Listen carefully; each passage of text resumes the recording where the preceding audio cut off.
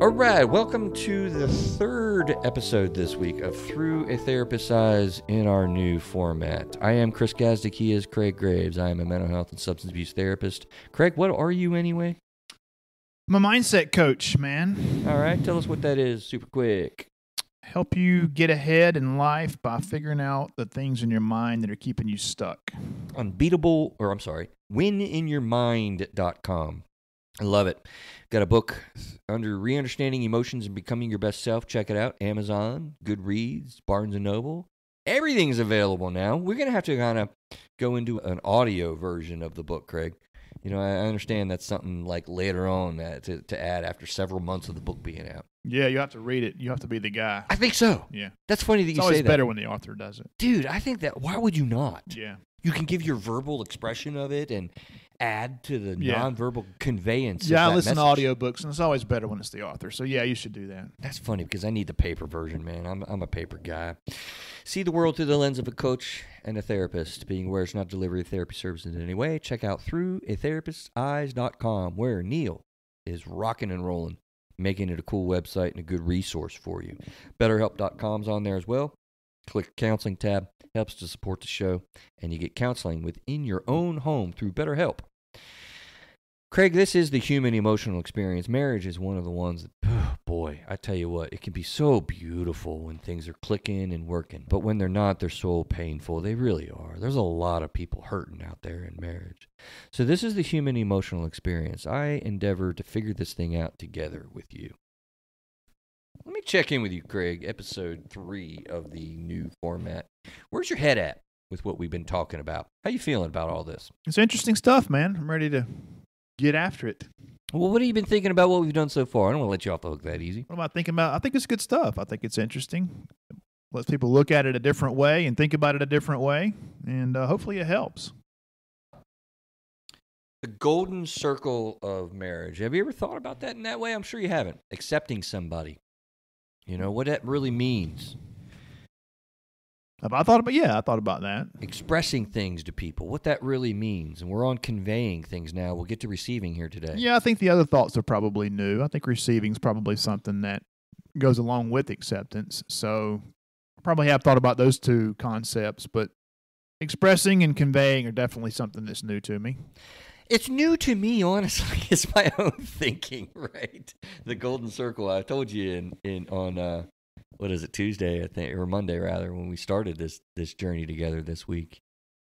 I don't know where it came from, Craig, but we're conveying something to your spouse. I'm really working on this as we're doing this show. I'm thinking a lot about this because I don't really work with that concept in therapy. But let's look at the part of the definition together, Craig. When you're trying to convey something, you're trying to carry us to a place.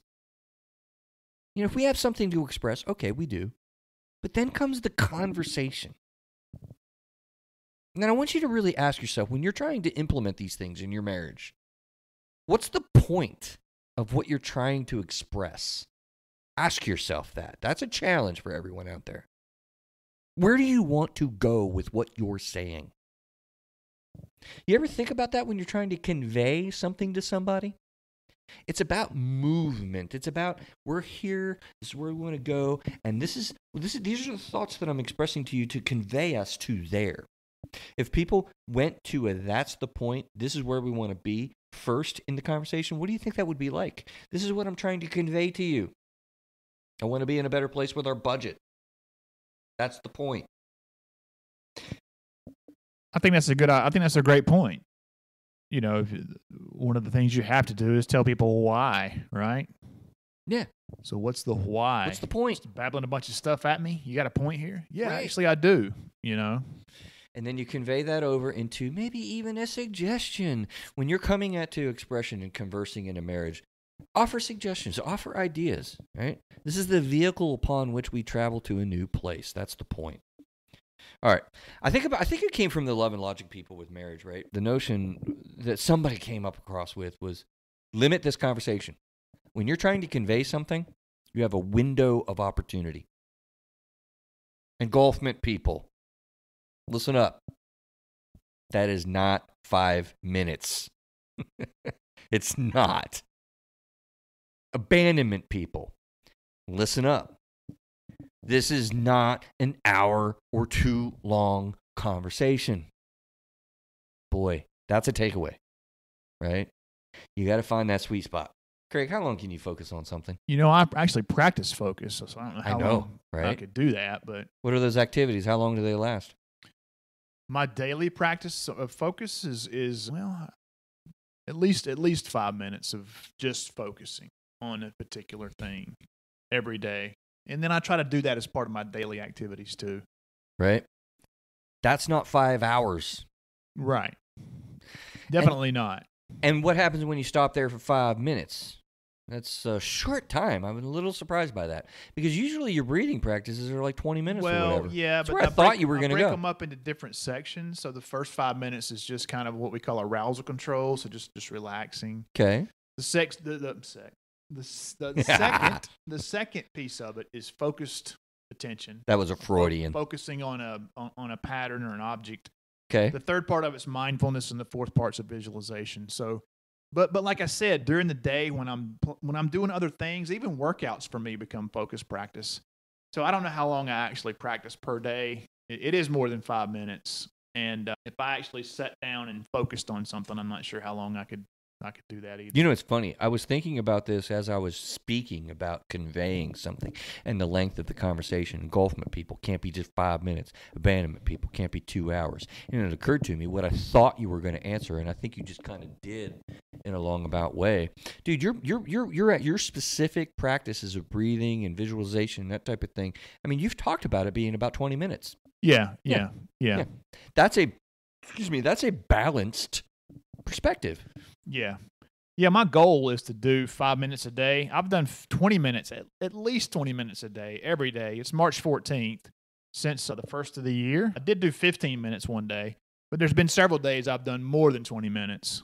So I've averaged at least 20 minutes a day.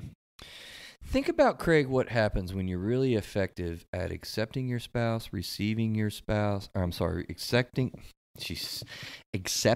your spouse, expressing things to your spouse, and conveying things to your spouse. When you're effective about that, you get to a pace of receiving your spouse. In a moment, we're going to talk about that.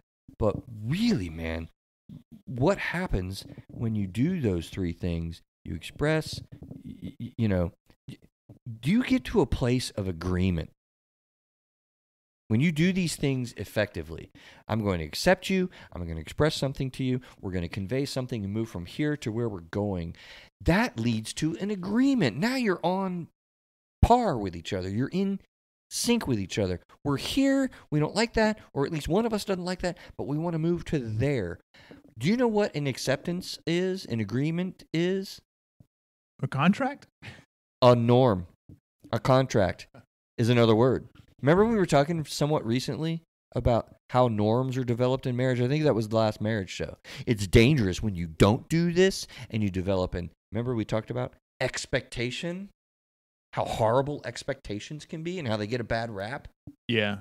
When you do this golden circle that we've been talking about the last couple of days, you get to agreement. And you can move from where you're at to where you want to be. And usually that's a beautiful, really, listen, you people that are struggling with marriage out there, I struggle just as much as anybody else with marriage. It's a tough, tough thing. But how awesome is then when we get to a place where, oh, you want to do that too? We agree. And then we're together. And those moments are freaking beautiful. Yeah, I agree with you. Obviously, maybe I didn't have many of those, and that's...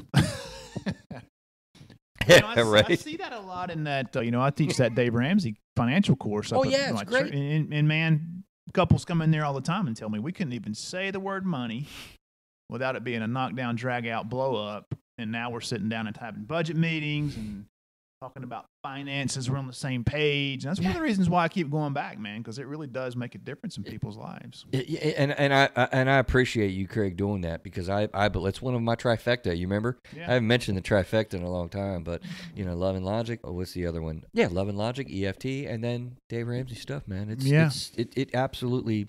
You get a chance to go to it. I think as to be a healthy spouse, it actually. I mean, it's funny. We don't have a lot of time, Craig, because we got to get to the receiving component of the circle.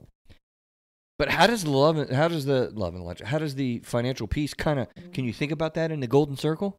Like, do you see how what Dave talks about in finances specifically? You accept your spouse, you express things to your spouse, you convey to your spouse when you're looking at budgeting and having the nerd and the free spirit come together. Yeah, all those things are there. All those components. They really are. are. Yeah, pretty much.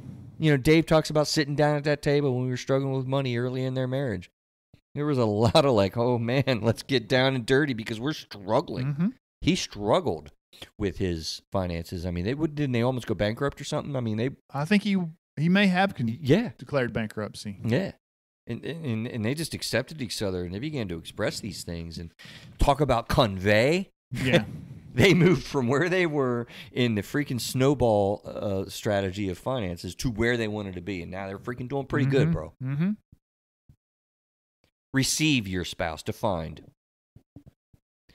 Be given, presented with, or paid something. Okay? Or on the negative side of things, suffer, experience, or be subjected to. That's the definition of being, of received. Remember I told you you were going to be interested in the definition? You know what I looked up in Google when it said receive your spouse? You know what came up? I'm afraid to know. I just typed into Google. Maybe you guys did it last night if you're following the show with the Golden Circle marriage. I'm going to receive your spouse. And I popped a Google review. You know all I got? There was no people blogging on how to receive your spouse. There was no people blogging about marriage. There was no people discussing on boards like Cura and Very Well Mind or any of these things. Psychology Today. You know what came up? I have no idea. I haven't done it yet. How do you get your spouse's Social Security benefits? I went 4 Google pages in. You know how you get the G and the O and the O and the O? I went 4 deep. And that's like all I got. Well, that's kind of a weird term, receiving your spouse. Receiving your spouse? Yeah, I mean, what is that Is about? it? Yeah, I think so. I never heard that before today. Really? Yeah. If you think there's a thing for it, you should write some content because you'll show up on page 1, apparently. Evidently, because receiving your spouse is interesting, right? To be given or presented with. You know, when you give yourself to somebody, boy, what a beautiful thing. So first of all, you have to be given. You not take your spouse. And that's an interesting concept as I began thinking about this piece of receiving. You don't take. If your husband is not giving himself to you, there's a reason, there's a problem. And I'm not talking sexually, but that's a part too. If your wife is not giving herself to you, that's a problem. You need to deal with that. Mm-hmm. But if they're giving something to you, you have to receive it. It's like, dude, it's easy to receive a gift or a compliment. Well, what about receiving feedback? What about receiving their thoughts? What about receiving their heart? What about receiving their beliefs that are different than yours? I really think, Craig, we've been doing this all the way through, right? I really think that you should be spending all of our money on fun after we pay our bills. You going to receive that? Or are you going to rebuke it? You're going to rebuke it? Or are you going to accept it? It's a challenge. Well, right? I'm going to rebuke that, probably. Right? At least initially. You have to problem solve that. You have to kind of get figure through out that. some more details. It's tough, man. Yeah. And that's where Gottman's 4 horsemen come in. I mean, the 4 horsemen, see on a spot if I can get it. You're going to be defensive. You're going to be critical. You're going to have contempt for your spouse, or you're going to stonewall with your spouse. So those are the 4 horsemen. Nailed it, didn't I? Impressive. It's good. Yeah, we'll do that next time. We're going to cover all 4 of those. Dude, it's tough to really receive, unconditionally your spouse and do that agape love that we talked about, I think, on Monday or whatever, which is where agape love comes in. I mean, this is so critical and so difficult to do, okay? This is going to be a chapter in my book, the follow-up to Re-Understanding Emotions and Becoming Your Best Self, the concept of learn your spouse. 20 years in, how are you going to learn your spouse? Well, hopefully you've learned a few things already. And things are always changing. Do you ever stop learning You never your stop spouse? learning. I would say you never stop learning anything, especially that. You know, those old crumbly couples that are all bickering at each other, you know? Oh, they're such the cute old couple. They bicker and bicker and bicker. No, man, you need to learn it. You need to kind of go with this person. They are always changing. And so that is going to be a follow-up in my first book. I'm going to write a book on marriage next time. You know what my wife actually said about that? What's that? She said, "Oh, I'll read that one." Yeah, I bet she will. Yeah, she will. It's scary. I'm going to be telling you, that's scary. You know, oh, God, I'll just leave that alone. Let me see. Interesting on a Google research, like I said. It's interesting that, you know, that the Google search that I just described. Craig, when you receive something, are you getting something out of it? Yes.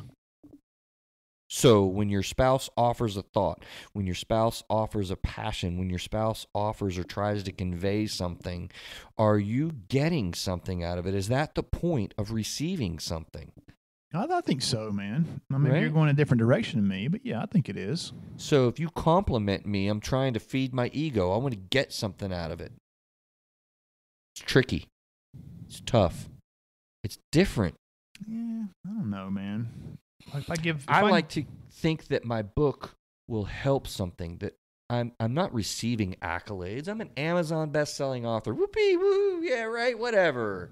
Oh, Chris is so great, right? No. Humble acceptance of somebody saying something nice about you is the goal. I'm not trying to get an ego boost. I'm actually trying to give something.